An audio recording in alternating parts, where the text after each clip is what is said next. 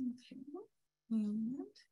Good afternoon, everybody. Welcome so much to our second Netsch lecture of the year, as Jen has mentioned. I'm the Juanita Irizarry, or Juanita Irizarry, whichever one you can pronounce, as I like to say, Executive Director of Friends of the Parks.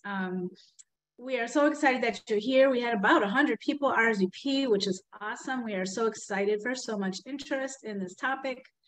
And we really look forward to spending the next hour and a half, 2 hours with you. Usually our Netsch lectures have been historically 1 hour, back when we were in a room at the Chicago Cultural Center where we had a limited time frame. The virtual space makes it a little easier to go longer, and so we've been doing more like an hour and a half with Q&A these days, and sometimes we linger even more than that if there's great interest. And with a lot of folks joining us today, maybe we will just hang out a little bit longer. As mentioned, we will be recording this and make it available in follow-up, so we're really excited about that. And we will let you put questions in the chat, as well as try to have some verbal Q&A moments as well. And so feel free throughout the presentation to put written questions in the chat if they come up for you during the presentation. So I'm just going to say a few words and mostly not be in charge today, which I absolutely love because we have wonderful staff, wonderful presenters who will be managing the content today. But we have historically done these Netsch lectures honoring Walter Netsch, who used to be a commissioner of the Park District. He's an architect who is well known, and whose family also left some support for Friends of the Parks in honor of his memory. And we are so thankful for that support and the memory of the good work that was done by Walter Netsch. And so in that, we love to create these spaces for some really interesting and some interesting policy topics that are also often creative and artistic. And so today's lecture may combine that a little bit as we think about our soft versus hard scapes at the lakefront, and some modeling that has been done as part of the North DuSable Lakeshore Drive, Redefine the Drive project, a project that Friends of the Parks has been a part of on task force kinds of roles over more than the time I've worked at Friends of the Parks, which is 8 years now. So it's been a long time that we've been at the table, and we are excited to learn from what's happening at this project as we think also about other parts of the lakefront and the challenges with lakeshore erosion, and you'll hear more about that. So just welcome. Thank you for being here today. And I'm going to hand things off to Jen Kilgore, our Deputy Director, who's also managing this work, and Danny McGee, our summer intern, both of whom will do all the magic to make sure that we have a great presentation. They will introduce our presenters for today, and we will all learn a lot. So thanks everybody for being here. I am also at some point soon going to take myself off screen, which you may want to do if you don't want to appear on the recording, as has been noted. Thanks so much for being here. Thank you so much. And I just want to do the classic Zoom check-in. Is the PowerPoint showing up for you guys? Fantastic. Thank you so much. And thank you so much, Juanita. One thing I noticed, well, first of all, we talk about institutional history, we talk about Chicago history, and in terms of people who have signed on or who are joining us, I know there are a lot of folks who've been involved for a long time, not just with Friends of the Parks, but with some of our key projects. So it's really exciting. I know there's a lot of rich history and expertise even in this room. So just a quick overview, we've already had the welcome. We're here at the introductions and context. Our main presenters are Jennifer Hyman. She's the Director of Environmental and Design Services at Civil Tech Engineering, and Roy Agnew, landscape architect, Baird Engineering. And Roy, I apologize if I mispronounced your last name, but you will of course have an opportunity to introduce yourself again. We have Michael Fulkening from Civil Tech Engineering, Edith Portales from Civil Tech, and then special shout out to Danny McGee and the University of Illinois at Chicago's freshwater lab. He is an intern with us, and we've had a relationship with UIC for a couple of years, and really exciting, again, to build those relationships, to take advantage of the different expertises in our region. If you've joined in late, we are recording, and I want to just anchor us in the broader context. I know Juanita spoke to this, but our presenters are going to be talking about a specific part of our lakefront within a specific project. But why are we here? What is our big focus? We're focused on our shoreline damage that happens through wave action, whether it's the fluctuating levels of our lake or the more frequent, the more severe storms that we experience as a result of climate change. So that's the big picture, is how do we maintain this wonderful asset for our city? Opportunities, and these are not the only opportunities. We had the opportunity with the Redefine the Drive. How can we use one project to get parkland and lakefront improvements? The Army Corps of Engineers is in the middle of a study of our lakefront to see what kind of treatments might they implement. And that's a big part of what we're doing. We're mobilizing, we're educating people so that we are ready to respond to the Army Corps of Engineers when they bring their proposal. Do we want to have walls? Do we want to have strong, hard infrastructure? Do we want to have soft edge with nature-based solutions that also increase our access to the lakefront? So those are some of the big questions that we're working within. For those of you who are not as familiar with our work, some of our key projects are last 4 miles, and that's basically completing our network of parks and paths from the north side, all the way on the north side to all the way on the south side. Again, of course, the Redefine the Drive is contained within the current, within the limits of north-south, of Lakeshore Drive, South Lakeshore Drive. But we can learn from what's happening there and what's happening around the world to think about the entire lakefront. We are also working on, and actually currently suing the Army Corps of Engineers to prevent the expansion of the confined disposal facility that's right by Calumet Park. Also working on making DuSable Park happen. So those are just some of the projects that we're working on, many others, but those are some of our key projects that are related to the lakefront.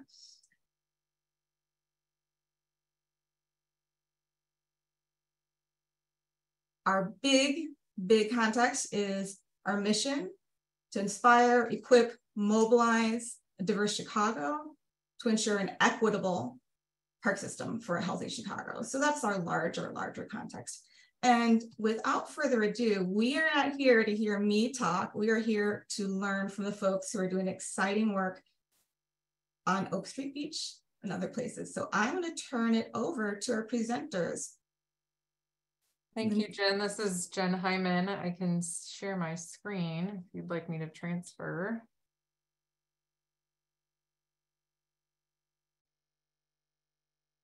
Sorry about that. All right, no problem. So I'll go ahead and get started. Good afternoon, everyone. And thank you for having us here today. The North DuSable Lakeshore Drive team is really excited to be presenting as part of this lecture series. And, we appreciate and recognize the shoreline work is really a unique component of a typical transportation and infrastructure project. We're happy to showcase this as a major objective for our study. Again, my name is Jennifer Hyman. I am one of our project managers from the consultant side of the North DuSable Lakeshore Drive team. I've been involved with the project as well from its beginning, and I'm excited to be here today with our teammate Rory from Baird, who's leading the shoreline portion of our project. Rory, do you want to give yourself a brief introduction as well? Sure. Thanks, Jen. I'm Rory Agnew, so I'm a landscape architect with Baird & Associates. We're based out of Madison, Wisconsin, but I've been working on this project since it started as well. I currently serve as Baird's project manager and kind of have my eye on all things shoreline related with respect to this study. Awesome. Thanks, Rory. So I have a quick slide here just as an overview of our presentation. We will have opportunities for Q&A after part 1 that's shown here and part 2. And then to conclude the presentation, we'll share some of our project renderings as well as contact information for the North DuSable Lakeshore Drive project as a whole. Again, for context, we are specifically focusing on the shoreline aspect of our North DuSable Lakeshore Drive project. We will have other opportunities upcoming later this year to discuss the overall study. And again, I'll provide that information at the end of this presentation for reference. So this is not something that's a surprise to this group at all. The city of Chicago and its relationship to Lake Michigan is an asset that most cities really could only dream of. And in its own right, North DuSable Lakeshore Drive is also an iconic and treasured feature located along the lake and within historic Lincoln Park. The drive and Lincoln Park together have evolved and expanded over decades since their origins. And within the North DuSable Lakeshore Drive project study limits, which extend between Grand Avenue and Hollywood Avenue, the drive is over 80 years old and in need of reconstruction. One of those major needs, particularly on the southern end of our project limits, is to address current infrastructure deficiencies that lead to flooding and wave overtopping during storm events. As seen in the photos on the screen, flooding can lead to the closure of the lakefront trail for bicyclists and pedestrians, as well as closure of the drive itself. Wave overtopping results in considerable wear and tear on these facilities. And as you can see in winter conditions, there's even ice buildup on the lakefront trail. Maintenance and repairs are often needed to these facilities as a result of these conditions. The North DuSable Lakeshore Drive project aims to improve these infrastructure conditions and provide adequate shoreline protection measures to prevent any overtopping onto the drive in the future. These improvements are a major component of how the North DuSable Lakeshore Drive project will build resilience to climate change, adapt to fluctuating lake levels, and accommodate increased rainfall intensities. So it's kind of a broad painted picture of our North DuSable Lakeshore Drive study and its major goals. At this point, I'll hand it over to the main event and let Rory take over to talk about some shoreline aspects of the project.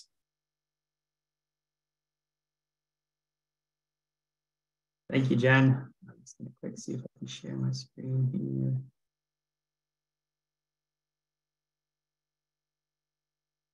Sorry. All right.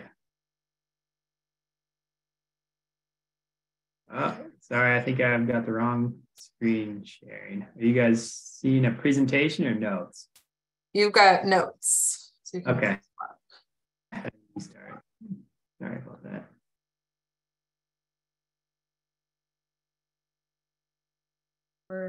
We appreciate it. And do feel free throughout the presentation to drop questions into the chat.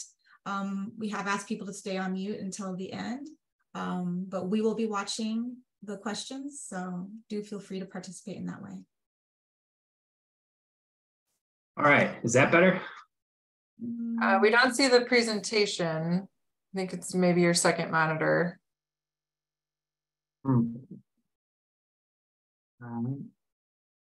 Yeah, let me. I apologize. No worries, we're getting there.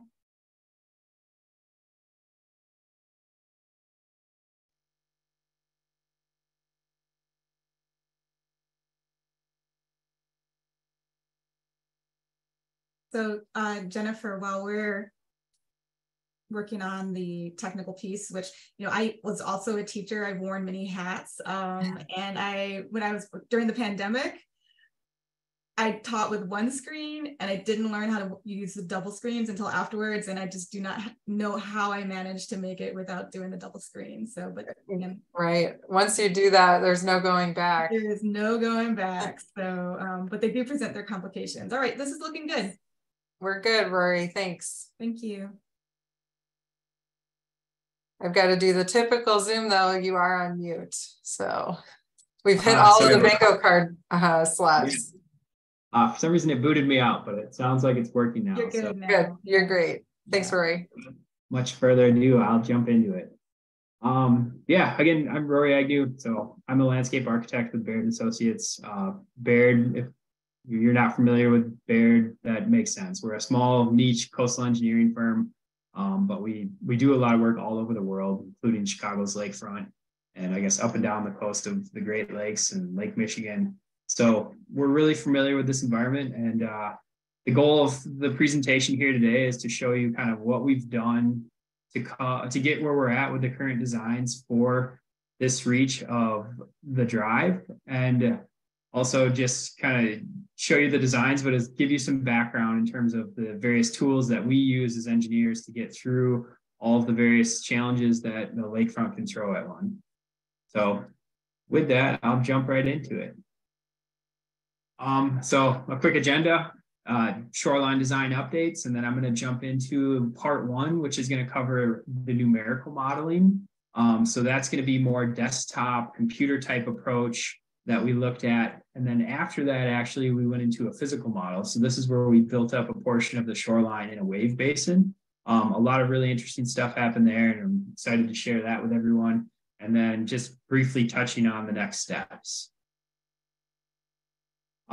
So I just wanted to throw in one slide in the beginning here to talk a little bit about nature-based engineering. A lot of times it's referred as either green or kind of green to gray infrastructure. And you can see on the scale on the right there, your green infrastructure would be more of your living shoreline type solutions, going down towards the kind of hardened coastal edges, which is I would refer to as the gray infrastructure. And I just know that this is kind of a balancing act, because I guess as a landscape architect working along the coast, I really strive for pushing for a more eco-based design. But in reality, each site is unique, and there's a lot of different challenges that you've got to look at when you're fighting the lake.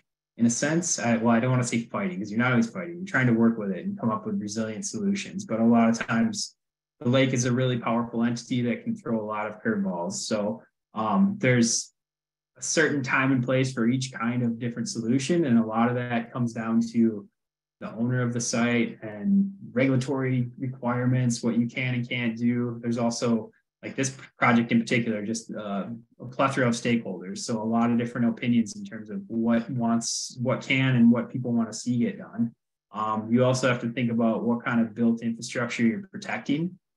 Say if it's a natural area and an open shoreline situation, yeah, you can look at all kinds of different stuff that might be able to erode and have more flexibility. Other places where you have buildings, built infrastructure that people have invested a lot of money in, a lot of times you do have to balance that out and look to more hardened solutions.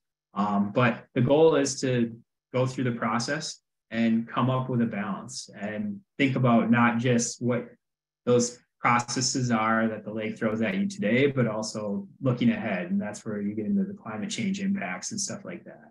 I guess with respect to climate change in the Great Lakes, people often ask, what's that going to do to the water levels? Where is it going to be in 50 years? A lot of unknowns there. So there's different climate models that people study that say one thing, but there are some trends that people point to that say, it could be warmer temperatures, less ice cover, more exposure to severe storms in the winter months without having ice or shore-fast ice to protect the shoreline. So there's just a lot of things to think about. But in general, what we try to do is create safe, functional, realistic, and resilient shorelines. And that's what we try to do for this stretch of shoreline as well.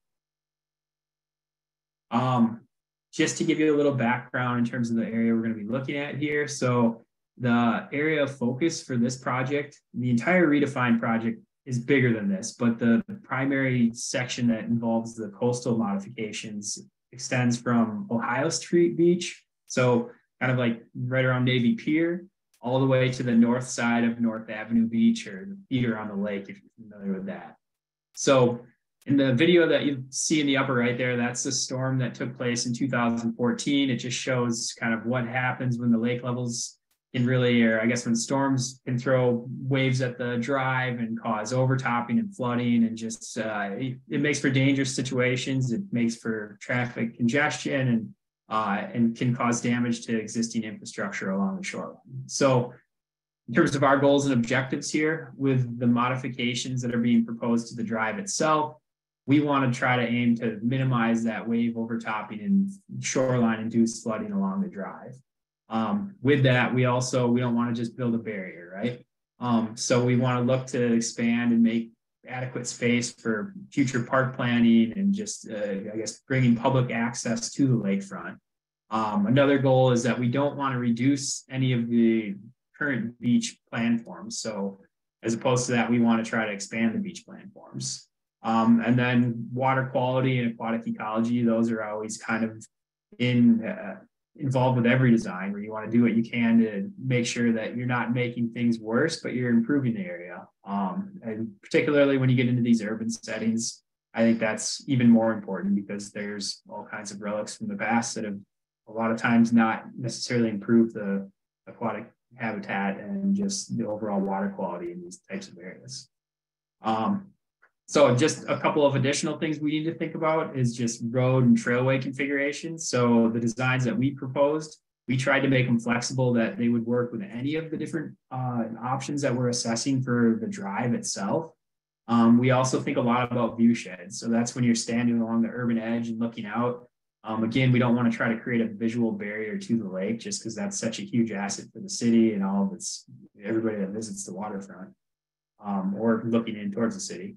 So another thing, just regulatory, anything that gets done on the lake, there's a lot of different regulatory hurdles to go through. So understanding those and planning for them ahead of time makes for an easier transition when you get closer to implementation. I guess the big thing with that and constructability is we just want to look at realistic options right up front. So I don't want to get too deep into any of these, but I just want to, I mentioned that I've been working on this project since the beginning, which started around 2013. So it's about 10 years now. And we've kicked around all kinds of different concepts. So this is just kind of something to show the magnitude of and scale of the different types of things we're looking at. So big beach expansions, shoreline improvements, submerged aquatic habitat, things of that nature. So these are the two current concepts that we have right now in terms of the latest and greatest for the drive, or for this portion of the drive. So when looking at the plan view on the top, we've really broken it into 3 different areas. So area 1 would be what we would say is south of the federal breakwater. So there's a breakwater structure that you may or may not be familiar with that protects the Chicago Harbor. That offers a lot of shoreline protection for area 1 and just it affords some opportunities for what we can do back there. And what we're currently proposing in both of these plans is actually similar to what you see in that perspective section image on the right, is a stepped revetment that's similar to, say, Theater on the Lake and like the Diversity of Fullerton Reach. So a lot of that has to do with the feedback we received from a lot of folks in terms of how they use this shoreline. A lot of people swim here, triathletes and whatnot train, and they just, a lot of the feedback we got was it'd be nice to keep public access right along the shoreline in this protected area, as well as allow for swimmers to keep using this as well. When you go a little further north, so in these images, north is oriented to the right. You can see the north arrow by the scale bar in the top image. There's 2 headland structures. So these, you can see my cursor, are these breakwater structures. I don't want to call them breakwaters. They're headlands or groin structures. They're really developed for beach retention. In this particular option here, we've used them to not only retain sand to expand Oak Street Beach, but also provide a nice element for the public to get out and experience the lakefront. There's just so many people that use this lakeshore, having opportunities to get out and interact and view, look back towards the city. It just seems like a great opportunity to try to take advantage of that beach retention structure in such a nature or such a way. There's kind of 2 different green bands that you can see in these plans. The darker green that's along the shoreline here, this is what is the green space buffer that's noted in the sections on the right. So the idea there is that this is kind of a multi-purpose park space. It's where trails go through, it's where you have open space, really just expanding public access to the shoreline, but it also serves as a place where overtopping waves could be collected and gathered and actually drained back to the lake before they go over a secondary berm and flood the drive. So I'm going to get into a lot of those details once I start talking about the modeling, but I just want to give you guys a little context prior. So then on the bottom image, the main difference there between, I guess, area 2 would be that as opposed to taking advantage of, sorry, let me jump back to the first one. So next to the Oak Street Beach here, it transitions back to somewhat of a stepped revetment situation, similar to what you'd see in area 1. And that provides a similar type experience to what you have now, except for it's raised up and provides seating and ultimately is at an elevation that would protect the drive from wave-induced flooding and overtopping. This particular area right here is one that's really prone to flood during extreme events currently. Area 3 is very similar in nature to what you see now for the Oak Street Beach. However, we've expanded the beach growing structures and pushed that out to expand the beach area itself. It's not necessarily shown in this image here, but we're looking at different stuff for mitigation there, and whether that would be putting reefs along the sills to help with beach retention, as well as developing aquatic habitat along certain portions of the North Avenue Beach. When you look at the plan on the bottom there, the biggest difference is in area 2. So as opposed to just simply kind of maintaining and expanding Oak Street Beach, we've looked at how we can extend that all the way to North Avenue Beach. And the gray areas that you see in the water are actually submerged reef structures. The advantage of using a reef structure like that is that they're not surface piercing, in that they don't come through the water, or I guess they don't breach the water line. So they have less disruption to views looking lakeward. Again, that was one of the main goals, is try to minimize visual impacts, but they also, they're great for aquatic habitat as well. So that's a feature we're exploring for that area. Just to give you kind of a bit of a design overview before I jump into all of the technical modeling stuff, is just a bit of background on the type of wave conditions you see along shorelines like this, and kind of shorelines in the Great Lakes in general. A lot of the waves that you experience here are what we would call depth limited waves. That means that the wave height itself directly correlates to the water depth.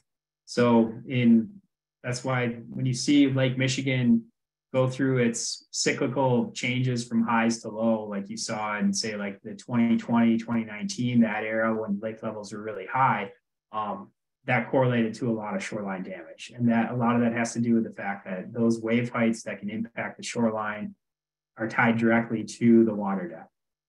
When you get into periods of lower lake levels, you see kind of the opposite, where there's smaller waves hitting the shoreline, but that's not to say they're not doing damage as well. A lot of times you can get lake bed down cutting from waves like that, and that can become a problem down the road as well, because it scarps away glacial till and ultimately makes for an opportunity for bigger waves to get to the shoreline during those more high lake level type situations. So that's just one kind of brief note on, I guess, the wave environment. Through this study, we've done all kinds of different stuff with respect to our coastal analysis, and that involves doing lake bed surveys, putting out instrumentation to gather water level and wave data, and as well as gathering all kinds of historic information with respect to water levels and waves. There's a buoy at Calumet Harbor in Lake Michigan, a water level buoy that has been monitoring lake levels for over, I think, the past 100 years. So we've got about 100 years of lake level data. We use that to look at what is the return period of different lake levels in terms of extreme events.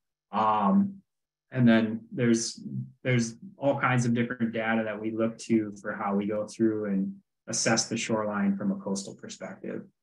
But that being said, the the idea here, as I mentioned earlier, was to look at how we can develop a solution that minimizes the height of the elevation we need for the crest along the shoreline, but also looks at how we can keep the drive from overtopping. So in the second image on the right there, you can see a schematic that just shows sort of how flooding and overtopping, it's a general schematic as to how we see it working for a step revetment type situation.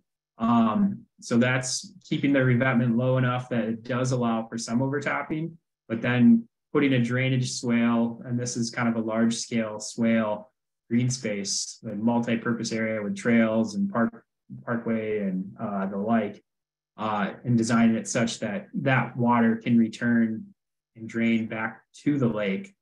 And it's very similar to what you see at like Diversey Fullerton and Theater on the Lake. And that image we have in the bottom right there is that's a two-dimensional CFD model. And that's actually looking at an extreme storm event and how the existing shoreline at Diversey Fullerton would function during that event. So yeah, again, the big goal here with our modeling exercise was to look at these crest elevations and assess it by each reach and each type of shoreline, proposed shoreline type.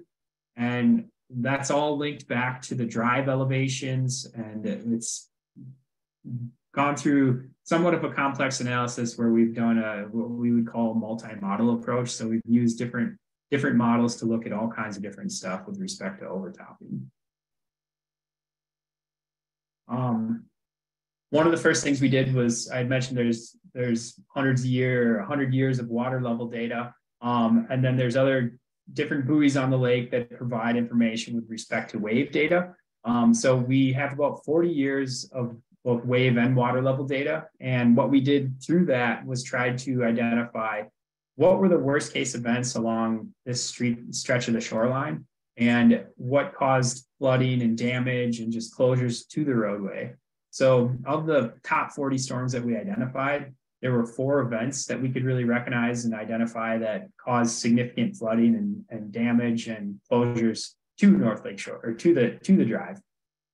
The worst of which was on February 8th in 1987. So 1987 was kind of similar to what we had experienced in the last period of high lake levels, where the water levels had peaked out, and February, so that was a winter storm, and that's typically when you get your bigger blows from the northeast, which the wave is really the combination of water levels and waves are really what drive these significant storm events.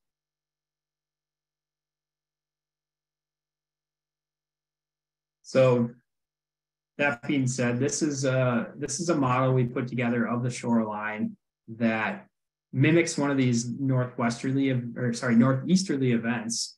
And with this, we were able to look at how these waves propagate towards the shoreline and how they interact with these existing structures like the North Avenue hook, the federal breakwater, which you see over on the left side of the image here, and how they react along the shoreline. So this is a tool that we use as somewhat of an initial assessment just to start to understand how waves move through this area and how they'll be impacted and how our proposed design needs to react to this. So that shows both wave heights and then the wave pressure or force in a sense. So this is another numerical modeling tool that we used. After kind of looking at a bigger picture scale model, we drilled down into cross sections along the shoreline. And sort of the purpose of this is a calibration exercise to look at, do our numerical models reproduce what we saw back during those extreme events? So this right here is a model that shows the lake levels and storm conditions that we had during the February 8th, 1987 storm event. And really what we wanted to see here was, how does this look along the shoreline? Are we getting water that hits up in here? So this is the northbound lane on the drive here. So this was a good first exercise just to run through and say, yes, what we've got set up really mimics what's happening. So with that, we jump into looking at some of our proposed solutions. So this is just an idea here. I shouldn't say just an idea. This is an animation of one of the initial concepts we looked at for the stepped revetment structure between Oak Street Beach and North Avenue Beach. And for this one, you'll notice this rather large toe berm here. So this is like a 200-foot wide submerged stone berm.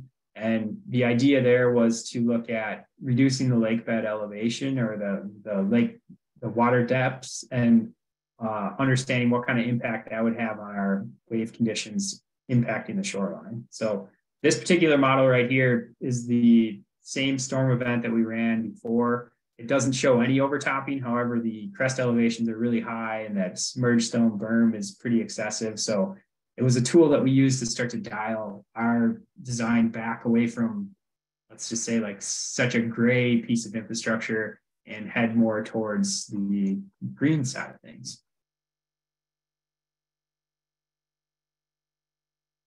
This is another model we used. So beaches are kind of a whole nother element when it comes to looking at this in a numerical model sense. And that has to do with the fact that sand moves. Sediment transport doesn't just stay put, especially when you get these big storm events, beaches can reshape. So this model, while it's not as, visually appealing, it gives us a lot of good information because it takes into account the erosion and deposition, more or less the profile changes that would happen along a beach during an extreme event. So all of these kind of initial tools were used to look at how we could dial in our crest elevations and just think about different means of designing infrastructure and protection along this stretch of North Lakeshore Drive to protect the drive and achieve the various goals.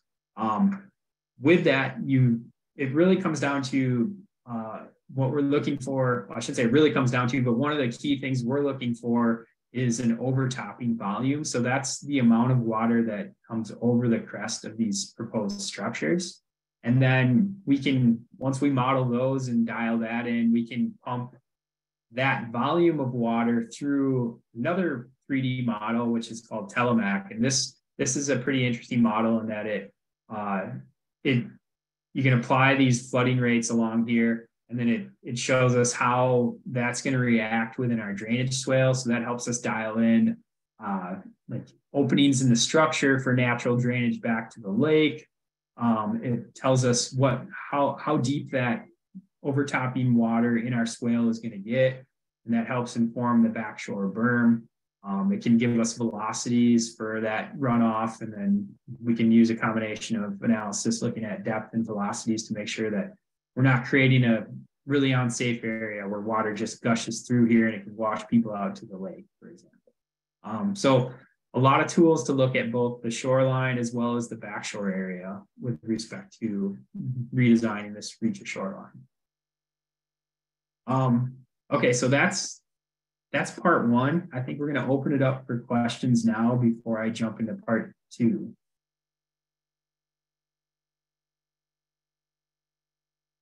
Thank you so much, Roy. It's really interesting to hear the sort of the technical side of the work that you do, especially trying to make predictions and be creative. So we've got some questions in the chat. One of them is, how confident are you that the historical lake level data the historical data predicts future lake level fluctuations, given that many of the effects of climate change have not been yet realized?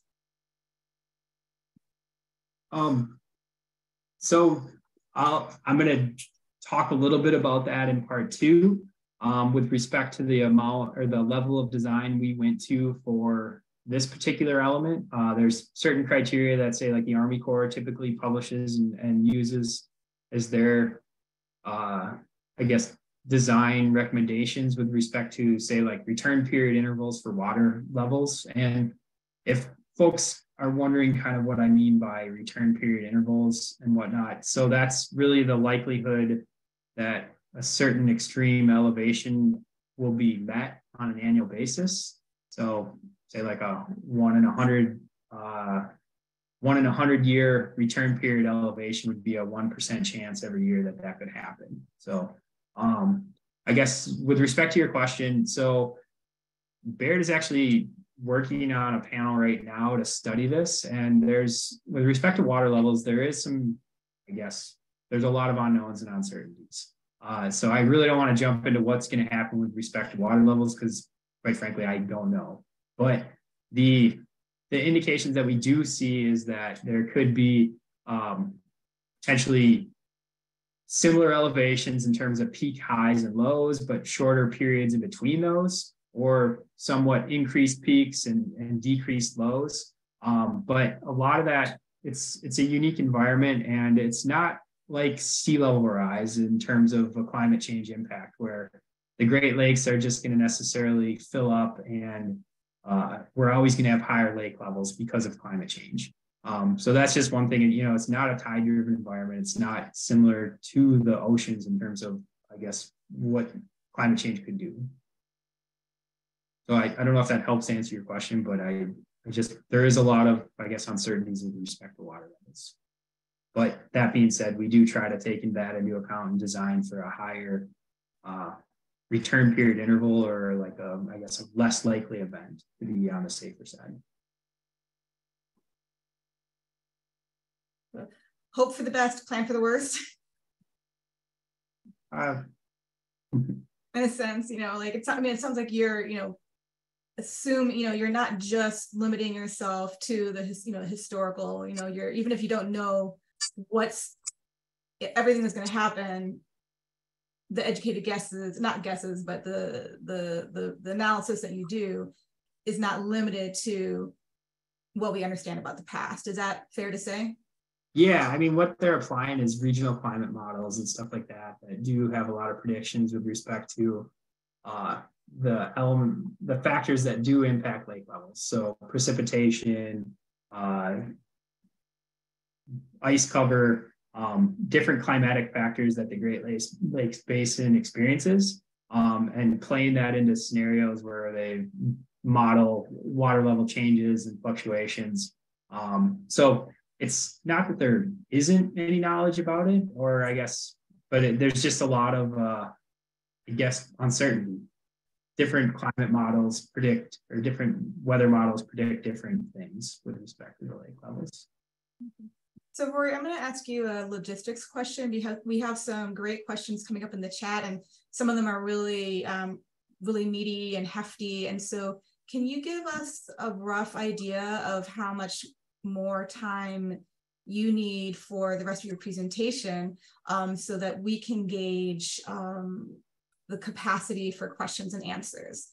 Let's see. And I'm not telling you to speed up. That's not the. No, I'd say maybe if we went until, like, I guess another 5 to 7 minutes to do questions, and then continue on to part 2, we'll have another kind of Q&A opportunity after that, and then a couple of minutes just to wrap up the presentation. Okay, that sounds good. So one question is, and you could, if you can see the chat too, how confident are you that the Army Corps is doing the best job possible about looking to the future in terms of climate change, given the failures of revetments that have been created in the past? And Juanita, do you want I'll just jump in, since I'm the one who said this controversial thing and you may not want to answer it. But I mean, we've had conversations with people behind the scenes, elected officials, who would not want to talk about this publicly, about their concerns that the Army Corps is not adequately forward-looking, and that we may need to push them to be more realistic about kind of the worst case scenarios possible around climate change. So, you may not be in a position to speak to that, but those are messages we've heard. Yeah, I think I'm going to pass on that question, just because if it was a certain piece of shoreline, there might be certain things you could comment about, but in terms of a broad overarching comment, I just can't get that, I guess. Yeah, and I guess, Rory, part of what you'll get to in the next section really is kind of that factor of safety that we've built into our designs to try and not make that a factor in a realization for the North DuSable Lakeshore Drive project. So, we'll get to that in part 2. Yeah. Not just to put that in context, we hear different stories about why the revetment at Northerly Island failed, whether they didn't make adequate predictions or whether there wasn't a willingness to pay for what would have been required per more adequate predictions. But, there are questions about whether there's a real understanding of where it's going to go in the future. So that said, there were a couple questions that are not from me. So, Jen or you folks can see the chat, please. It doesn't have to be about me and staff questions. So here's a question. How does the design anticipate possible use conflicts between swimmers and watercraft in this area? And there's a question about further south, the promontory point. Again, I know that your work right now is focused on the Oak Street Beach area. So can you speak to, especially I'm curious about the reef, anticipating those different uses actually in the water. Yeah. So I guess I'll just first say that primarily we've been focusing on the technical side of things and not necessarily the navigation issues, but we've done all kinds of projects around the Great Lakes where it goes to the point that you definitely have to start to think about that. So there's a combination of things like right now there is restrictions with respect to how close boaters can get to the seawall along, say, like the section between Ohio Street and Oak Street Beach. So there's different things that you can do in terms of restricted navigation areas.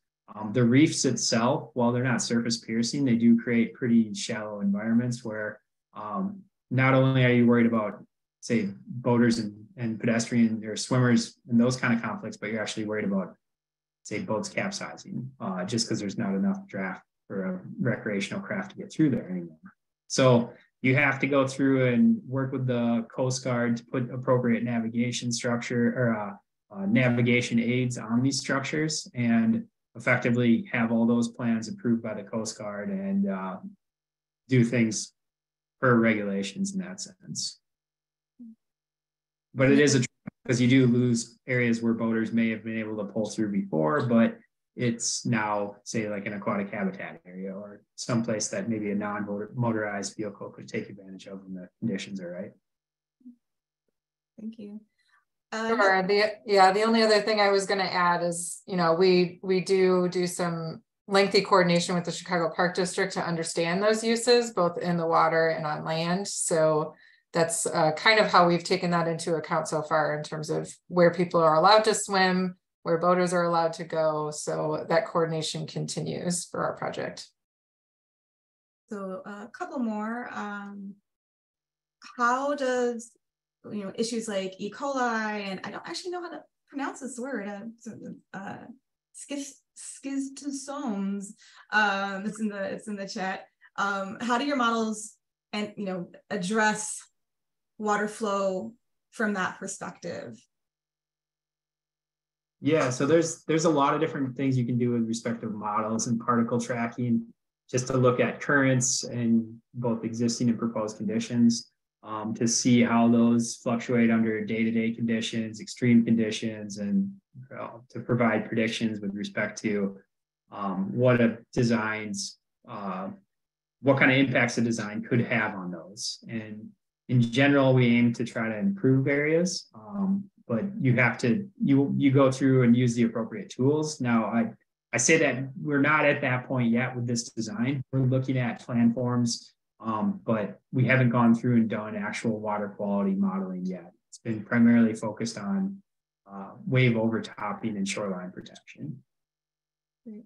Does Oak Street Beach get bigger in the more conservative plan? Yes, Oak Street, I don't have the exact acreage, but it's at least I would say 3 times as big as what Oak Street currently is. Yeah, I think in both concepts, Oak Street Beach is longer than it is, or larger than it is today. And particularly during periods of high lake levels too. I know Oak Street Beach can basically disappear almost completely during the extreme high periods. And with these new designs, we have to keep a higher backshore elevation, which ultimately makes for more beach front. And for those of you who are just joining, who weren't here at the beginning, we will be sharing this recording on our website. In addition to some more information, that's part of our goal, is to build out our vocabulary, our understandings about these issues, so that we can spread the information to a diverse Chicago. So this is part of, this isn't the only information, but this will be on our website. This is an interesting question. When we think about different agencies involved, does the Army Corps have to be involved in this? Having been a part of the Save the Pointe campaign in the past, the Army Corps tends to do its own thing and often does not readily respond to public input without years and lots of energy put into the public through activism. I can take that one, Rory. So yes, the Army Corps will need to be involved ultimately for this project to become a reality. We will be having to request a permit from them to do this work. We do coordinate with them on the project. We have done that throughout the life of this study, and we will continue to do so as we get further along in the project process. Great. How are we doing? Because we have some more questions, which we can also get to towards the end of the presentation. And we're saving all these questions. So how about we move into the rest of the presentation? We're monitoring the chat. So if you asked a question and we haven't gotten to it, don't worry, we're not cutting you off. But so having that balance. Does that sound good, Rory? Yeah, I think that makes sense. Just I'll try not to get too long-winded through this next section. Thank you so much. Yeah, no problem. Okay, so the first part one was, as I mentioned, about numerical modeling. Now I want to jump into the physical modeling process that we went through for this section of shoreline. So the whole reach of shoreline from Ohio Street Beach to North Avenue Beach, I think, is a little over 2 miles. So we couldn't fit that whole environment into a physical model, but we were able to scale it down to cover about half of that area. So about 1 mile of lakeshore. And the area in the box on the bottom there, the orange box, is the area that we built up in a wave basin in Ottawa, Canada. So it was the NRC facility, which is run by the Canadian government. The facility itself, just to give you some scale, is 100 feet by 150 feet. And what we did was model both the existing conditions as well as the proposed conditions. And the proposed included both the two concepts that I had shown earlier. So the one that I'm calling the stepped revetment, as well as the other one that's the continuous beach concept. So again, with the physical model, we didn't look at all kinds of stuff like sediment transport, water quality, circulation, stuff like that. It was really primarily focused on waves and overtopping. So the physical model process, when you take a project, a coastal project, and go to a physical model, the first thing you do is you go through a planning and design process. Baird is a Canadian company, so we have an office in Ottawa, and we do a lot of work at this NRC facility. And so we have staff there that work with them and go, and it's really hands-on experience or process for us. And the first thing we do there is we give them the actual bathymetry of the nearshore. So they go through and develop templates, fill those with gravel, and pour concrete on top of that. So it's kind of like it's a somewhat of a crude construction project in its own right. And then we go through this wave calibration process. And it's tough to see in this image here, and I'll be able to point out in the subsequent slides. But there's wave instrumentation in the water here that measures wave heights and water levels. They're pressure sensors, more or less. And then there's also a bunch of different sensors on the backshore that collect water. And those are really looking at measuring the overtopping rates. So with this, we went through pretty in-depth testing program where we looked at all different kinds of variables. So I talked a little bit about return period water levels.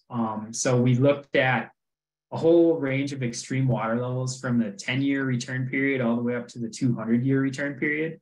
So that, I guess, with respect to a water level datum, and I'm not sure how familiar everybody is with those, but 7.1 is a really extreme water level for that 200-year water level.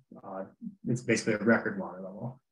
Waves, so typical return periods there, we looked from 2 to 100 years. So those are just more day-to-day conditions to extreme wave events. And then we were able to look at, we aligned the model such that the primary direction that we were looking at for wave angles came from the northeast. So those are aiming to match those significant storm events that this reach of Chicago shoreline currently experiences. And then we looked at all kinds of different variables with respect to the design. So that's different crest elevations. You can see in this image here on the upper left, this is the stepped revetment structure, and we built it out of wood so we could take steps away and look at and measure overtopping at different crest elevations or lowered crest elevations. We put backshore walls in the beach and we adjusted the heights of those. We looked at different beach slopes, beach sills. So that's kind of what you see at North Avenue Beach now is a sill or a steel sheet pile wall at the toe of the beach or near the toe. And we also looked at submerged stone elements as well. But again, the goal with this was to define the overtopping and the proposed crest elevations. So these are just some some images of the construction of the existing conditions. What you see here is the construction of the North Avenue hook here.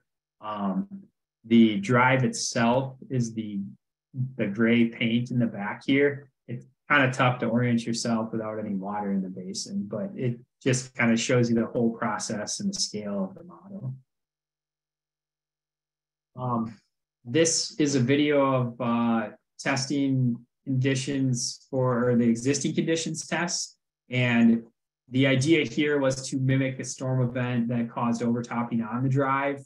And in this particular one here, we were mimicking the 2014 storm event. And the goal, this is all part of a calibration exercise to ensure that the existing conditions are reacting as they currently do during similar water level and storm conditions.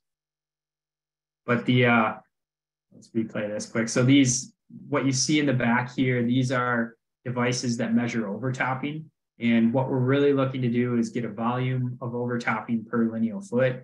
And then we can plug that into models and understand how that relates to water levels and wave action and essentially flooding and damage as well.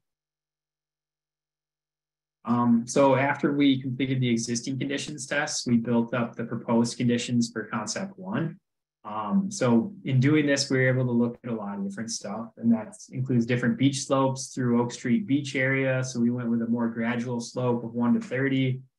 We did that slope with a sill. So that's the middle area here. And you can see it's cut off with a vertical wall that's submerged underwater. And we looked at a 1 to 15 slope. So a steeper slope if it was more of a heavier grain sand or a cobble. And the overtopping catchments were designed such that we can get information on those slopes and have, I guess, multiple designs being run at the same time in that beach area.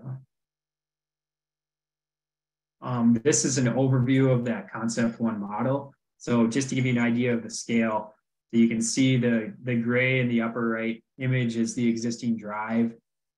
The new drive alignment isn't shown, but this is the new edge of the shoreline. So it just gives you an idea of the order of magnitude here in terms of how far out and how much park space that this type of solution could develop.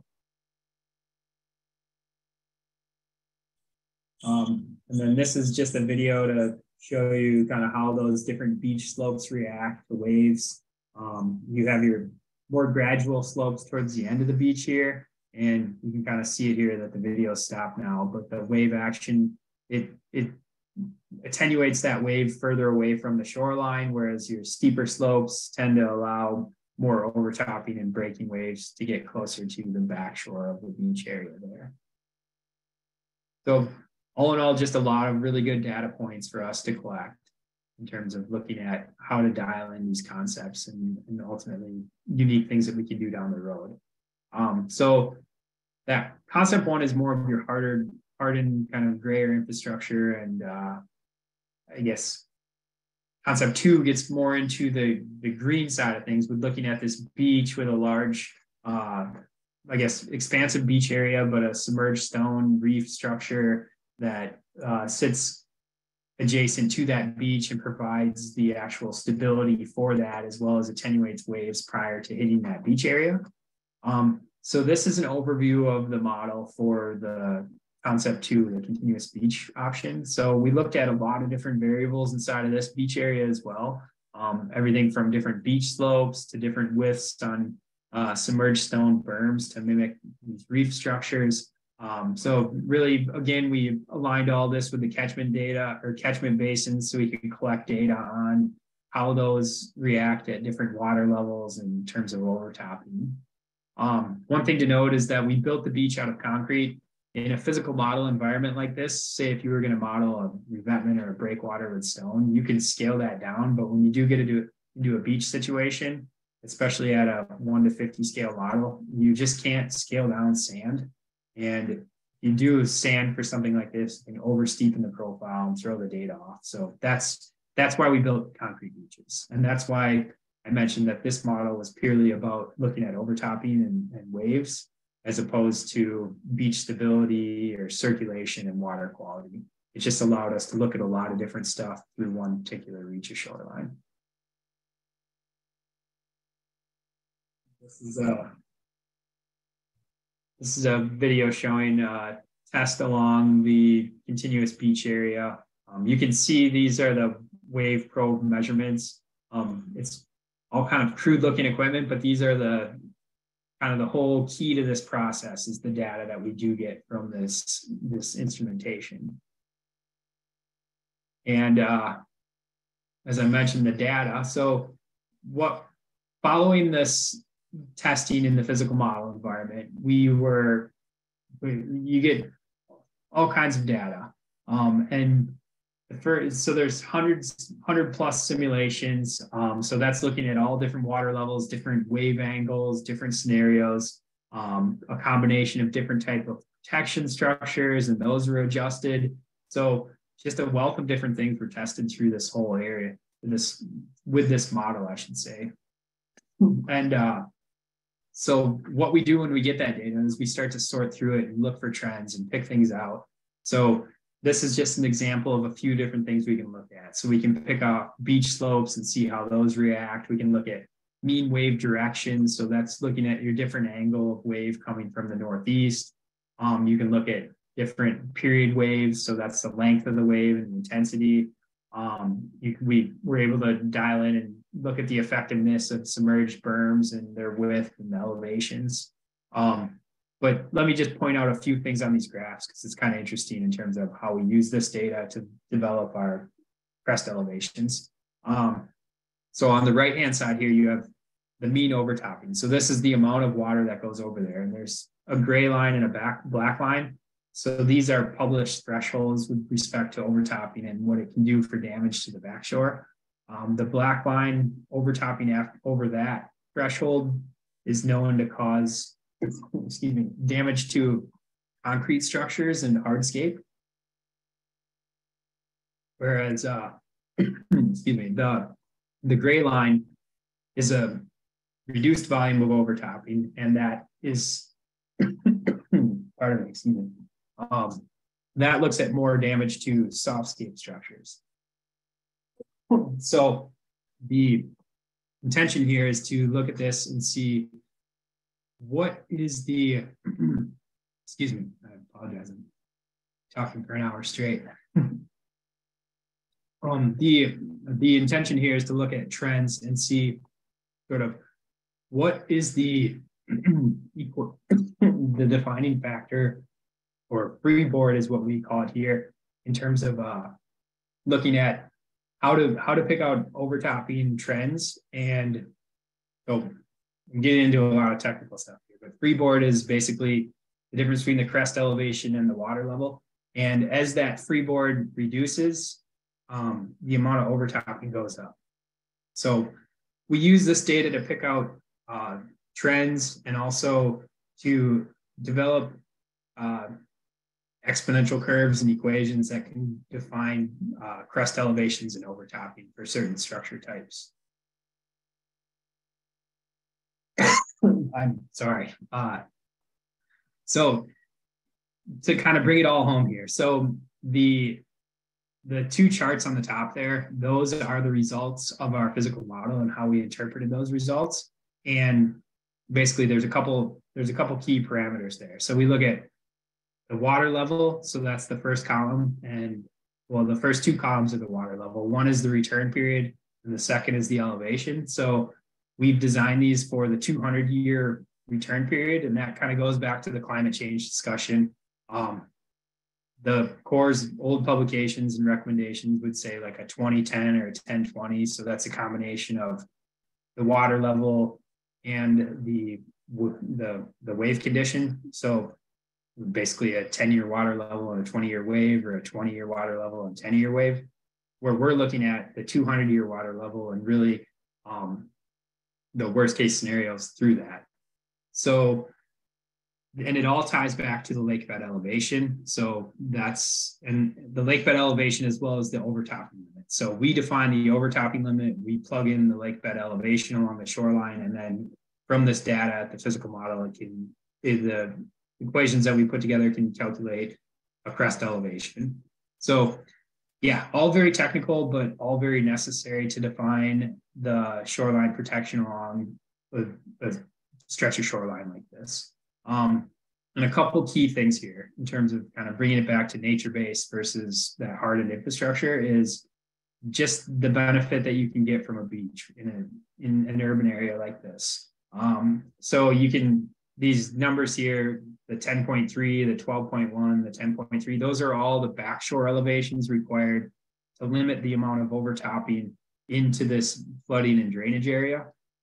So if I switch over to this beach concept, you're able to reduce your backshore crest elevation by a couple feet, which might not seem like a lot, but when you're looking along the urban edge and it all ties back to these elevations, it actually does quite a bit for preserving views towards the lake. It reduces the amount of lake fill that you need pretty significantly just based on a couple feet of elevation. And with the concept here with the submerged reef structure, yes, that does have some navigation impacts, but it also provides a lot of aquatic habitat benefits and creates somewhat of iconic, I don't know if iconic's the right word, but an ecological based solution in the heart of an urban kind of shoreline here on Lake Michigan, which I think has a lot in line with what your guys' ideology is in terms of the Friends with the Parks and just looking for nature-based solutions. So with that, I guess I have one last slide just in terms of where we're headed next with this. So we take this physical model data and we actually use this to calibrate more sophisticated computer models. And so this is a reef structure looking at, I guess it's a modeled reef structure where we're looking at taking data from a physical model and using that to calibrate our computer model. And it can provide a lot of really interesting animations and stuff like this, but really there's a lot of data that we're pulling from these models as well. You can kind of start to see this in this animation here where we get velocities and just different characteristics of the wave as they break across these reefs. And I guess in the bottom right-hand image there, I just want to point out a project in Toronto that we designed that used a similar type design for a public beach in a similar urban type setting. So that is everything I have today in terms of talking about this stretch of shoreline. I really appreciate everybody that joined the call. I know it's it's the middle of the day. It's kind of tough to time all this stuff. And to see 100 people on the call to hear about this stretch of shoreline, it's just really impressive. And I'm happy to be able to do this. So thank you. Thank you so much, Roy and Jennifer.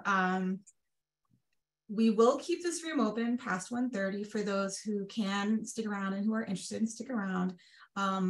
We will get to the questions that have been asked in the chat. We might not get to all of them, but that's why we have opportunities for follow-up. I'm going to start us off for questions actually with Juanita. Thanks. I'm going to take executive director privilege, but there was an answer that I provided to someone in the chat about how, we definitely as Friends of the Parks, hope that this information inspires thought and planning about the application of these concepts elsewhere along the lake, including the far north and far south sections, where we have our last 4 miles vision. But I wanted to ask a question that you might know the answer to technically, maybe Jennifer does. Not that it's your place to advocate about this stuff, but just technically, what I did not answer in the chat is, you guys are doing this in relation to protecting a federal asset, road, right? But it would not be your role to do this or the Chicago Park District's role to bring these types of solutions to private property. So this is only the science behind it is applicable, but in terms of like federal dollars that may come down to do this work, it would not be applied to portions where it's private homes that need to be protected. Is that correct, to your knowledge? I can kind of speak to that. So the work that we're doing for the North DuSable Lakeshore Drive project is largely an environmental study to be eligible for federal dollars. That will come from a variety of different sources, whether that's federal highways for the roadway and infrastructure work, or whether that's Army Corps for shoreline, etc. That's all really the main objective of why we're undertaking this study in the first place. So that has to abide by all of the federal laws and federal requirements. And in large part, what we're doing is completing that study to be eligible for those funds. Part of what needs to happen down the line still is to identify and secure those funds for the project. So that's still something that has yet to be done. But it's all part of the forward thinking of where we're going for the project. To your knowledge, in terms of federal law, can folks apply for like federal dollars to do this kind of work for private property? I am not aware of that. I wouldn't be the one to answer. So. Okay, just wanted to make sure that I didn't leave it out there that we necessarily think that anybody's trying to apply these kinds of principles on private land at this moment, or as it relates to areas where people have their own riparian rights to the land. Understood. Okay, thanks. Sure. Jen, did you want to read others from the chat? And I do have one question as well. And you might have mentioned this, but can you speak to how this affects the lakefront trail? Because I may have misinterpreted one of the images, because it looked like the overflow was sort of planned to that the trail is part of that in a way, like nature-based solutions. So can you just speak to that? Sure. I think Rory, I know that in some of our concepts, the lakefront trail does appear there in the section. Do you want to speak to that part of it? Yeah. So in terms of how the lakefront trail integrates into the backshore green space buffer, it's intended that area is a multi-use area, and the trailway takes advantage of it in terms of going both on the berm as well as inside of the drainage swale itself. And I think it's kind of tough to, well, actually, Jen, do you think this is a good time to show a couple of renderings just to give people an idea? Yeah, we can definitely share renderings. And then I do know we have Dave Miller from the Chicago Department of Transportation, who can also kind of speak to the lakefront trail improvements that are incorporated as part of our study. Dave, did you want to speak to those? Yeah, sure. I mean, so we know that the lakefront trail, for those walking or biking or otherwise not using a car, is a critical transportation corridor along the lakefront, right? So the intent is to protect it in a way that it's not protected right now. Like right now at the Oak Street curve, where it doesn't take that big of a storm or that high of wave levels to inundate the trail and make it impassable if you're walking or biking on it. So the intent is to set it back further from the shoreline, provide a level of protection so we don't see flooding like we do today, so it can be a more usable facility all the time. Yeah, and that's where I had mentioned the renderings. I think those would do a good job of depicting that. It's not like a big ditch that we're designing. It's a multi-use the park space with trailways of different types going through there. So a really interactive waterfront. Yeah, and I can share those. I do need permission to share at this point. I know Jen or Danny, if you can allow that. We see if that works now. Yes, that works. Excellent. Yeah, so we have some really great renderings of what this project could potentially look like, you know, particularly the shoreline aspect of this project. So on the next few slides, I can share a few of those that we've developed for the study. This view is of the Oak Street Beach, looking south towards Navy Pier and the city skyline. As you can see, there's little sand area at the Oak Street Beach. You know, Rory had mentioned at times when there's high lake levels, it can almost disappear.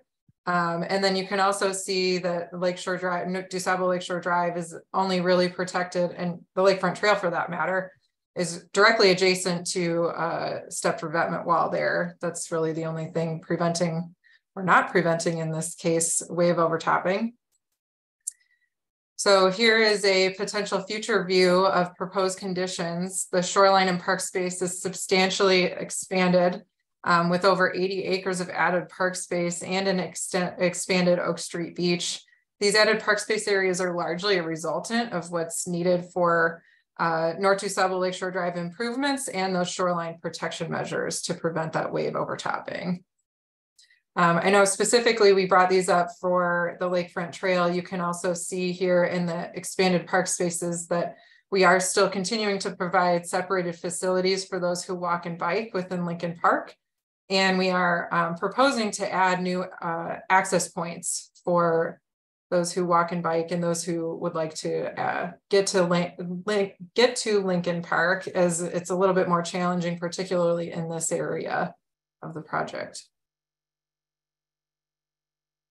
Here we have a view looking towards Chicago Avenue, where again today, North DuSable Lakeshore Drive is only separated from Lake Michigan by a narrow concrete revetment wall. This revetment wall, as many of you I'm sure are familiar, also doubles as the Lakefront Trail, as it's essentially striped with on top of that revetment wall and can often be closed during storm events. Here is a potential future view of proposed conditions that show the expanded wall shifted to the east to accommodate North DuSable Lakeshore Drive improvements and expanded park spaces. And in this condition, you can see that the Lakefront Trail is physically separated from that concrete revetment wall as its own facility. We have one more view here. The existing conditions view here is at the Oak Street curve, looking north. Again, you can see it doesn't take very much for water to come on top of that revetment wall and overtop onto the Lakefront Trail. In this future view, the expanded shoreline to protect the drive and provide additional park space does allow us for improved access points, new plantings, continuation of those separated facilities for those who walk through Lincoln Park, those who walk and bike through Lincoln Park using the Lakefront Trail. And I will too kind of put this info out here, really kind of to, before going to address any of the other questions. This is the only final slide that I have. There are some opportunities that we'll have for the North DuSable Lakeshore Drive project to engage with others this fall. But you can do so at any time if you would like. You can contact the project team via email. Our email address is info@ndlsd.org. You can also visit our website, northdusableLakeshoreDrive.org. And recently, earlier this year, we had actually put together a shoreline protection video that kind of gives an overview of all the information that Rory presented here today. It's kind of an abridged version in a 3-minute video. We can put this in the chat as well. It's also available on our project website if anyone wants to review that. Thank you.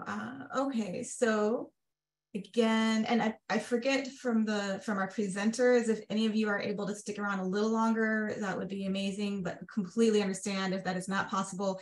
In terms of the questions, I just want to share a couple of themes that I'm hearing. Questions about what does this mean for other parts of the lakefront? You know, we're talking about the north side, but there's also the south side. There are more questions about, again, how do we work with the Army Corps of Engineers around these issues? Which again, that is a huge piece of the work that Friends of the Parks is doing right now. Questions about maintenance and also budget. So if you can speak to any of those questions, you know, it's for folks who are wondering, like, where else on the lakefront? Can you speak to that? Sure. I mean, I would like to say too, I'd encourage you to send some of the like more broad questions about the project in general to us, either via email. We have a ton of information available on our website. You know, we did want to keep this conversation kind of strictly to the shoreline protection measures and that front of the study. So I think if we try to tackle some of those in the chat, I mean, particularly with the time that we have remaining, I'm still kind of reading through them. I'm not sure if there's one particularly you wanted to start with, Jen, and kind of toss our way on the shoreline protection measures front.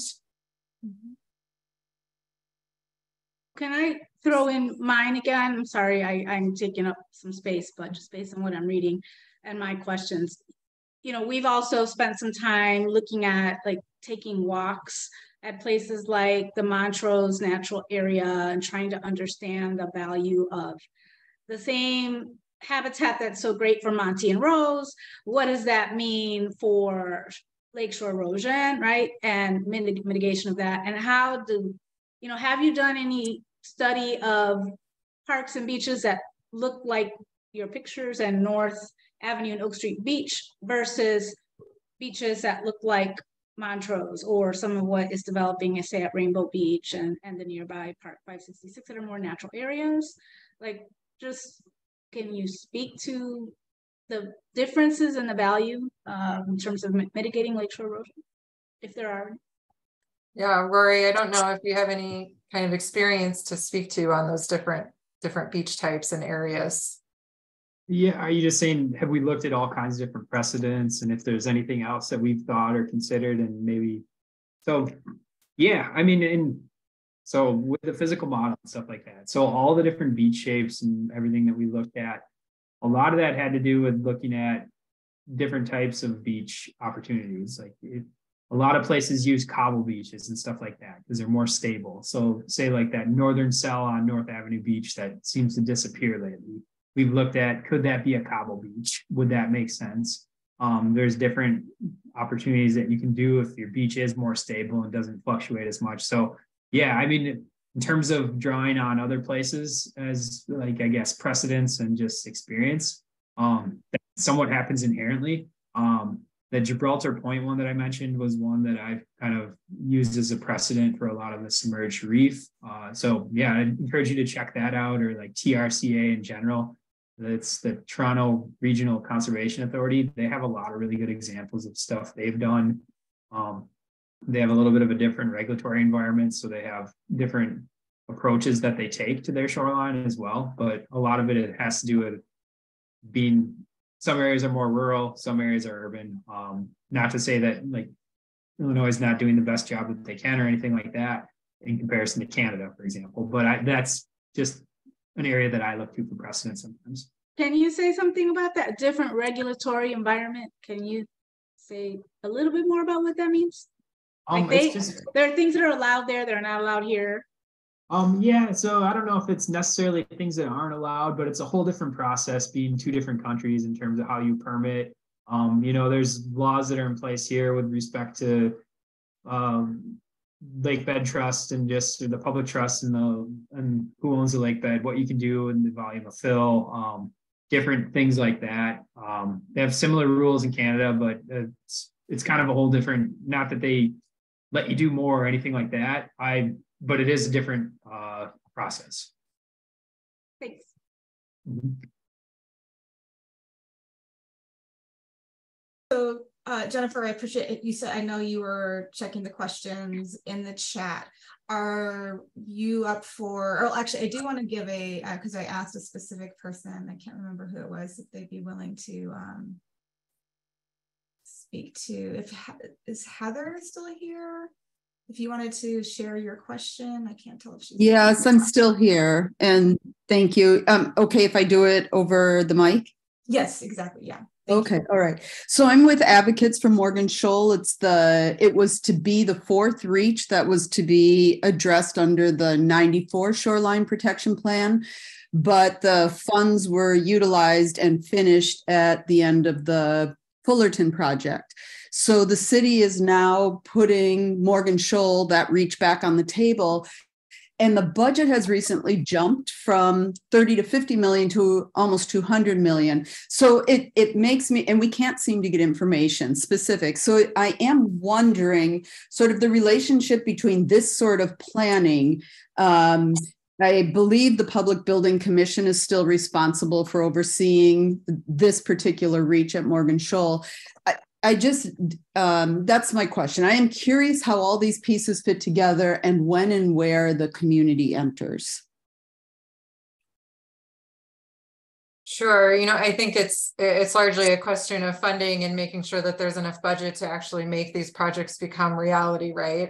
I did note that part of the main objective for this project is making sure that we're eligible for some of those sources. I mean, it's a very hefty dollar amount to make something like this a reality, right? So we are making ourselves eligible for those different funding sources that are out there, but identifying exactly what those are, how much you're able to obtain, and kind of the mix and match of the different funding sources is still something we need to do as part of the North DuSable Lakeshore Drive project. I can't really speak to other projects in terms of Morgan Shoal or other shoreline projects.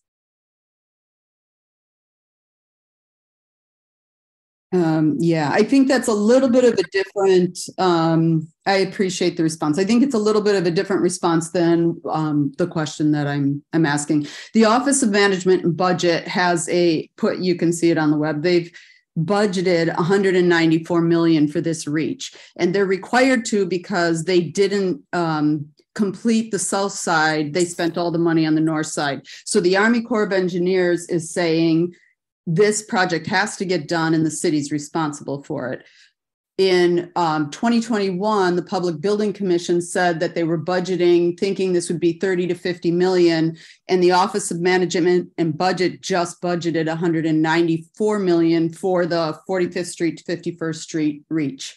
So I'm just curious, where do these numbers, what is the relationship between this really important, it's science and architecture, what's the relationship, and how does the community get information? Where is that found? Where are the connectors here with all of this? Yeah, I don't know, Juanita, if you wanted to respond to that. Yeah. I think these presenters are not on that project, so they don't have an ability to answer those questions, but I think these are good questions for us as Chicagoans and advocates to be asking. So I think there, need to be other discussions, mobilizing activism, activities doing power analyses and trying to understand who are the movers and shakers that we can target to try to get information on those others. So I know there's lots of people on this call who are paying a good attention and are the eyes on the ground and on the lake, all up and down the lakeshore. So we thank you for that. And so let's be in touch about those things and figure out, how we can, be shining adequate light on these things. But we do want to connect, the points where we can, right? And so part of the point of today was to understand the science that's available, right? And the modeling that's available to think about how to have, the healthiest, most resilient lakefront possible. And, we are really, as Friends of the Parks, seeking to promote nature-based solutions and where we can avoid big concrete revetments when we could be getting natural areas. You know, what does that mean? Speaking of that, I'm going to push to, there's a couple of questions about trees, and I will say that we've had some conversations with the park district about trees not living well along our lakefront, right? That they don't seem to have a long life. Is there anything that you can say, Jennifer or Rory, about that? I don't know if that's, you know, part of it, but since you're looking at new landscapes that include trees, what are the considerations there? Yeah, I can kind of address that at a high level. I know that trees are definitely a sensitive topic that we've been looking at and evaluating as part of our study. I mean, kind of more broadly, the lakefront is a pretty harsh environment for trees. They're really exposed to wind, you know, salt spray. It's not necessarily the most inviting place for trees to thrive and survive. That being said, we are working extremely closely with the park district on how we could better that environment for trees and really provide more of a diversified species of trees along the lakefront as part of this project. Again, those are all part of conversations to come, exactly what types of tree species and size and number and all of those types of things, ornamental, shade, considering all of those when we get into more detailed design. I hope that kind of answers the question at least. It's on the radar. So.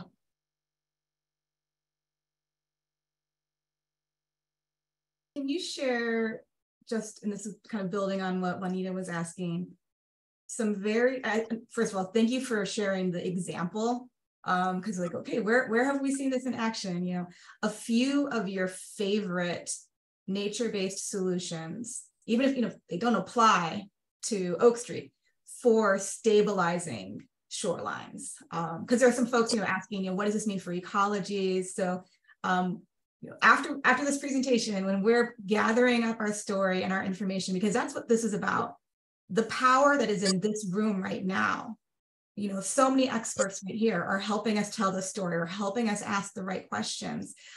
So what should we know? Just a few of your favorite nature-based solutions. Rory, you want to take that one?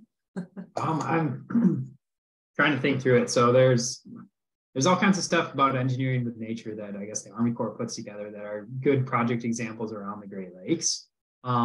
So in terms of my favorites, give me a minute to think about that. But you know, there's a lot of natural shorelines and stuff like that I like to look to for precedents. Lake Michigan, or Lake Superior, I like north of Duluth along that stretch of shoreline. I think there's a lot of really neat stuff.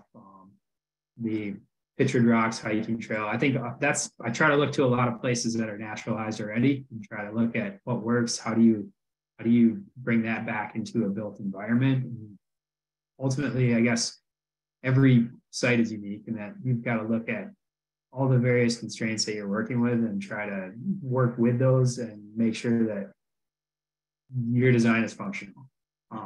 Because a lot of times, like Jen said, trees in the harsh environment along the coastline, you can put something really nice out there, but if it's going to get trashed every year, it's not going to make it.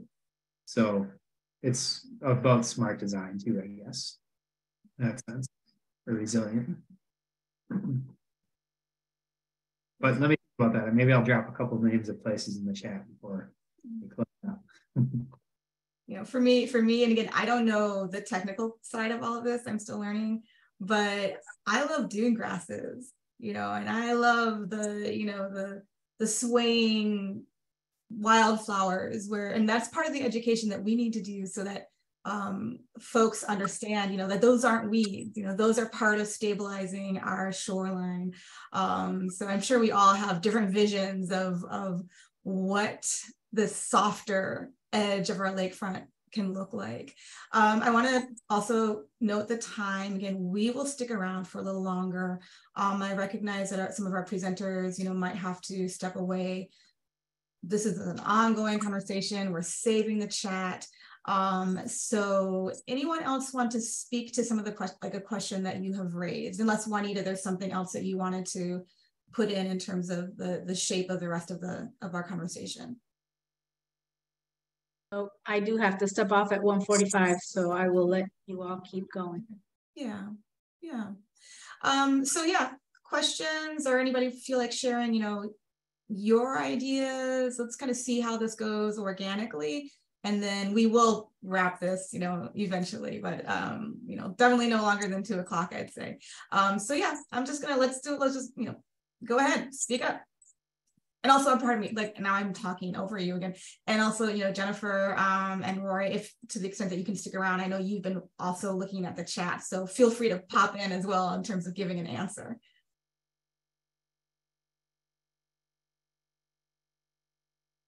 Is that Paul? Mm-hmm. Hello, Paul. Hi, Paul Boyd. I used to be chair of the Last 4 Miles initiative for a number of years, and still in my own mind, I'm very interested in that. I can't help but think that the engineering presentation was very inspiring, very technical. I even remembered years ago going to the same research facility in Canada, reviewing various plans that we had and that Loyola University had. And, I commend the planning. And in a world where all money is available, of course, I would rejoice in that being built.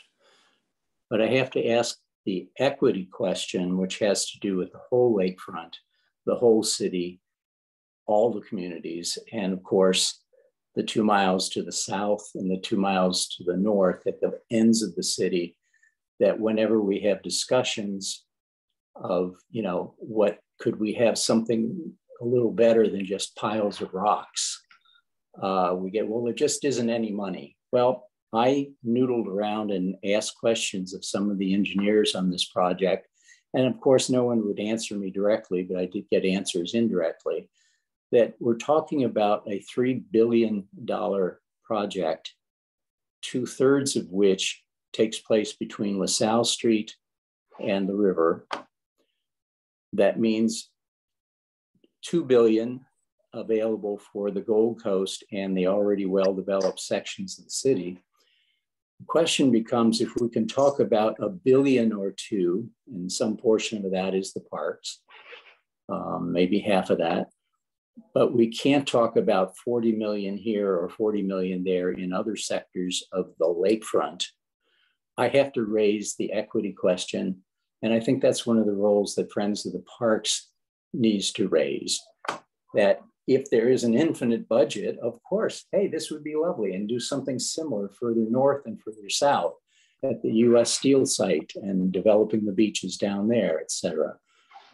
But I just pointed out that question has to be part of the dialogue. And Paul, thank you for sort of acknowledging all the different roles that we play. So us as the advocates, we can ask those hard questions and push the agencies that are involved with making these decisions about our public spaces. So other thoughts, and go ahead, Juanita. I'm sorry. So that said, I think another one of the roles that Friends of the Parks plays is helping people do power analyses and understanding the distinctions between different pots of money where we may be able to get things funded. And so there may be times when something is going to go forward because it is taking money from a transportation pot of money, and something else is going forward is coming from an environment pot of money. And so our analysis, though, is certainly, always talking about equity, which also requires the people who are most involved in the issue to be at the table, to be part of what's being asked for, not just being part of it, but to very much center the solutions we're seeking. But it's also to be thoughtful about, can this pot of money be put here? And I personally come from a housing background where I've listened to people in my community fight all the time about, well, why aren't we doing this instead of that? And like, well, those things are not interchangeable in terms of the pots of money that they come from, right? In this particular case, we have entered into a moment where there's also this new infrastructure bill that will hopefully, create a lot more money than there was when we were talking about this project and Last 4 Miles, even just, 3 years ago or 5 years ago. So certainly equity is very high on the radar, and also, very much needs to be defined by the communities that are affected. And they're also, folks and don't want our Last 4 Miles initiative either, right? And so we have to sort our way through all of those things in the vein of what does equity mean as we ask these questions. So with that said, I do have to go to a meeting to prep for a conversation we're going to be having with the new 10th Ward Alderman, speaking of engaging the community around our Last 4 Miles initiative. So I'm going to step out to do that and let you all wrap up when you can. Thanks so much. You. And so we'll keep this open for 15 more minutes, but I do want to take again this opportunity to, no offense will be taken to our presenters. You have already given us a lot of time. If you do need to step off, we will also follow up with questions. I'm not kicking you off, but I just want to make sure that you feel comfortable ducking away if you need to do that. If you do have 1 more minute though, I'm going to go to, so there's a lot of questions about the ecology and habitat, and I hope we can get to that, but perhaps a more kind of cut and dry question right now is just can you speak to maintenance? What does, right now, right? It's oh, we've lost the sand, and how do you bring the sand back in? And how do these nature-based solutions, working with nature, does that help maintain, does it help to maintain these amenities and assets? So can you speak to that a little bit? Sure, you want me to jump in, Jen? With respect to the, I guess, maintenance in the shoreline realm, particularly sand, I think is what you're referring to, and just how, what's going to happen during a period of high lake levels? Is it going to be depleted? So I had mentioned earlier that we haven't gone into detailed sediment transport modeling and analysis. It's been primarily about overtopping. So that is a next step. So starting to look at how these reef structures lay out, modeling that, looking at how you can make it such that it's retained sand, and works to effectively minimize the loss of sand during extreme events and whatnot. That being said, there's up and down the shoreline, the whole environment is somewhat sediment starved in the sense that there's been so much development. You have cutoffs, the natural flow of sedimentation coming down the shoreline has been disrupted. So effectively, it's an extremely important topic once you start to build new beaches in an area like this at the southern end of the lake. So that being said, I just want to say that it's not something that we're totally disregarding and focusing on overtopping. It's just something that we haven't really gotten into the details of yet. I like the phrase sediment starved, because that's something else we're trying to do is, what are the phrases and the concepts that we can use that are, simple and can really grab people's attention and imagination. So anyone else want to speak up and advocate for your question?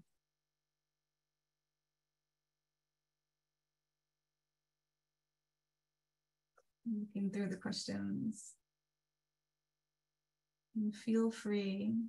I had a question about whether, I know that this is sort of very much a downtown area and beaches are very popular and things like that, but I think this also speaks just what Juanita was asking earlier is, were dune habitats or wetlands part of the consideration, or is that just not appropriate for this site? Because wetlands certainly absorb an enormous amount of wave action and flooding. And that's, when you mentioned drainage swales, but in the renderings, I saw pretty grass parkland with trees. So I didn't see wetland structures necessarily. Yeah, I can take that one. So yes, I think in large part, the idea is with all of the added park space that we have the opportunity, it's really given to us in large part because of the shoreline protection measure needs for Lakeshore Drive. That's kind of where a lot of the added park space is coming from for the project. And what we've been doing as a project team is looking at what are the opportunities to enhance habitats or, you know, the environment within those spaces. And I think we're very early in that planning process, but it is something that we're considering. I know, you know, wetlands have been talked about, bioswales have been talked about, what kind of other, you know, drainage opportunities or needs are there. And then too, with these threatened and endangered species, I see that as part of a question in the chat. It's something that we're also taking into account. I know on Rory's side, we've talked a little bit about aquatic habitat opportunities from the shoreline protection measures. So again, those things are all at this point on the table and part of the conversation. There's a lot of detail still to be put to those. So I don't want to paint those renderings as final. I think they're more aspirational and, you know, what could this be, as opposed to this is exactly what the lakefront may look like when the project is built. So Rory, did you want to add anything to that on the aquatic side? Sure. You know, I might just add some stuff with respect to experience in building wetlands and whatnot in the Great Lakes. A lot of times, well, this shoreline in particular, if you look at the lake bed elevations, it becomes, it's not extremely deep, but if you go offshore not that far, you're all of a sudden in 20 feet of water. So to think about the amount of fill that you need and the amount of lake bed coverage that you're going to have to try to create a wetland along here to provide adequate protection for North Lakeshore Drive, it's a huge undertaking. And the kind of places that are doing this kind of stuff are places that ultimately have sediment to deal with, and they need to find a place to go with it.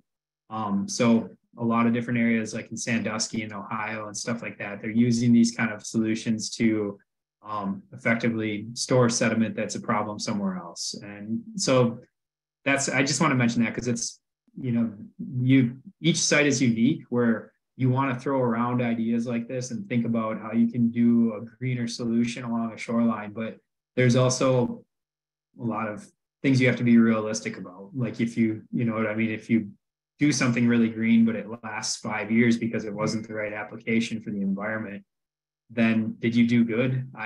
You know, that's the kind of stuff that we weigh when thinking about sort of that green versus gray infrastructure with these kind of environments.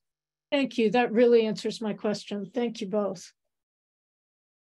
And I just want to amplify that, you know, what are some of our essential takeaways and questions here? And I think I hear folks saying, you know, okay, we have our, you know, human uses and amenities, you know, the beach and able to train for the triathlon and, you know, vistas, and then our habitats, you know, how do we serve our, you know, the flora and the fauna?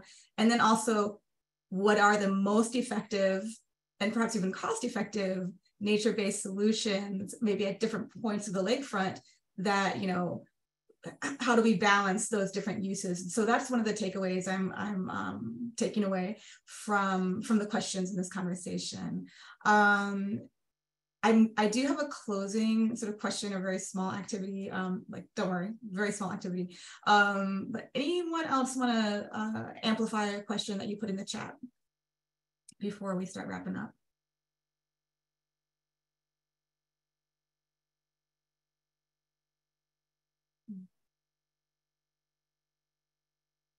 Okay. All right, again, not your only opportunity to bring these issues up. This is our work at Friends of the Park, and so many of you know the work that you do. Okay, so this is what I'm going to ask you guys to do. This is one of my favorite little Zoom activities. I'm going to ask you to contribute something to the chat, but I don't want you to hit enter until I tell you. So that way we all put our, you know, we can see all of our ideas at once, instead of, you know, oh, so-and-so wrote this and that. So this is what I invite us to do. 2 hopes that you have for the work that, you know, for what our lakefront might look like, you know, let's say in 10 years. Okay. 2 hopes that you have, or dreams or visions. Put those down in the chat, but don't hit enter until I tell you to. And don't worry, if you don't feel like doing this, it's not a, you know, this is not a gotcha. I'm not going around and saying, oh, so-and-so didn't put their answers in. So 2 hopes that you have for our lakefront. And then I'll tell you when to hit enter.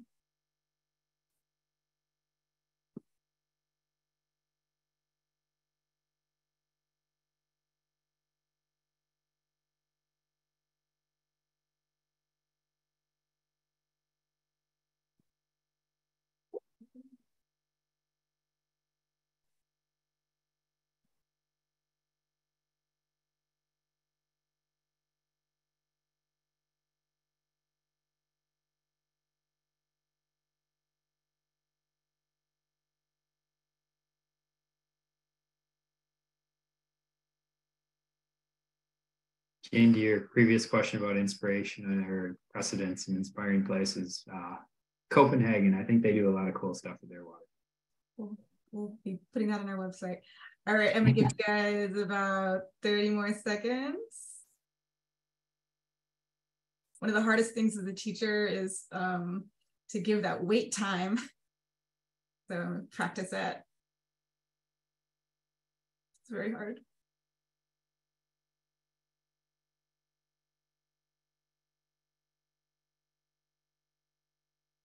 All right, shall we do it? That might not have been 30 seconds, but let's do it. Okay, on the count of 3, hit enter. 1, 2, 3.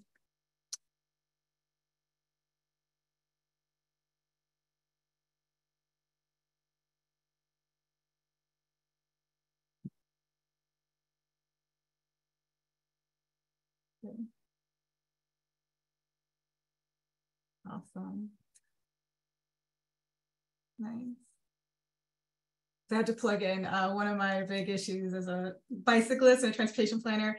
I always think about access to the lakefront, not just what happens along the lakefront. So that's my plug for another way of thinking about, but that is not the point of this conversation. But yeah.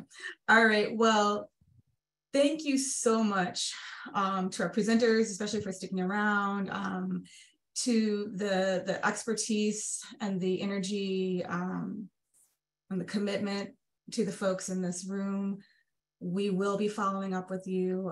We are excited about the opportunities, and we're ready to be influencers. So here's to soft edges and nature-based solutions and access and creativity. So yeah, I will keep it open just for a few seconds because I don't want to just cut everybody off. But this concludes at least my portion of our Netsch lecture. So thank you, everyone. Yeah, I just wanted to say thank you from the DuSable Lakeshore Drive team. It was really great to be able to present here. Rory, I don't know, so you're unmuted. Yeah, thank you very much. I was going to say the same thing. Appreciate it. Really, really appreciate it. Yeah, and Dave Miller from CDI here. Thank you so much for the opportunity today. And Jen would love to talk more about access to and along the lakefront. Yeah, you know, and you know, the work you guys do is very hard. It's very hard. I know. And we need you as advocates and representatives here to make sure we get this project right. And we're here to listen. So thanks for the venue here today to do that. Yes, thank you so much, everybody. Have a great afternoon. All right, you'll be hearing from me. Thank you. Have a good one. Thanks for being here, Lauren. Good to see you. Mike, thank you. Great job. All right, great good. job, Jen. I'm glad you enjoyed it. Very inspired. Paul, again, thank you for being here. We appreciate it. And with that, I'm going to say goodbye and good afternoon.